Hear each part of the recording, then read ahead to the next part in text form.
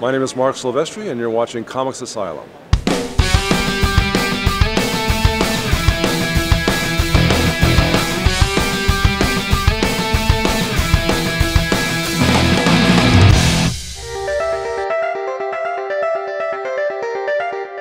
Comic books seemed like an easy job back when I was younger, and I took it. I had a knack for art, and I was looking for work, and comics was available, and I won a DC talent hunt in Chicago at a Comic-Con back in '81.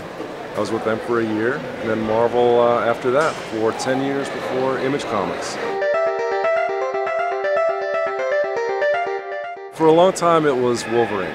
He's just a great character. He's fun to draw as an artist. And then when I started my own business with the Image Partners, my business being Top Cow, the Darkness became my favorite character, which is today one of my favorite characters.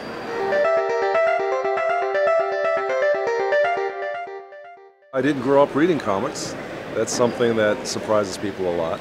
I grew up a big sci-fi and fantasy and horror fan of movies. I didn't really read comic books seriously until I got into the business. I would definitely say that Image Comics and Top Cow was the highlight.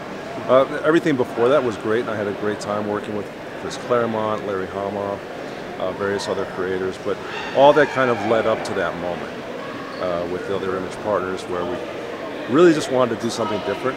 And looking back 20 years, I mean, we really kind of changed the industry. But back then, it was just like I was ready for something new. I was done with the X-Men, done with Wolverine, almost done with comic books in general. But Image Comics, yeah, I would say that's the highlight. One of the great things about owning a business and all creator-owned stuff, what Image was basically founded on, is that all the partners own everything they do. They can do whatever they want. So we've been able to have some fun outside of comics. We've been able to do video games, TV shows, feature films.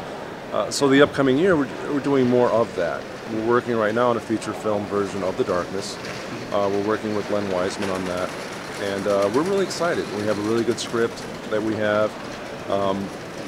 And we think we can come out with a really, really cool movie. Something that people really haven't seen before. More of the same, more good stuff. We got at least 10 films in development right now, and probably half of those have a good shot at being made, so we're busy working with that. I'm writing Cyberforce, which we relaunched through Kickstarter, which worked really well.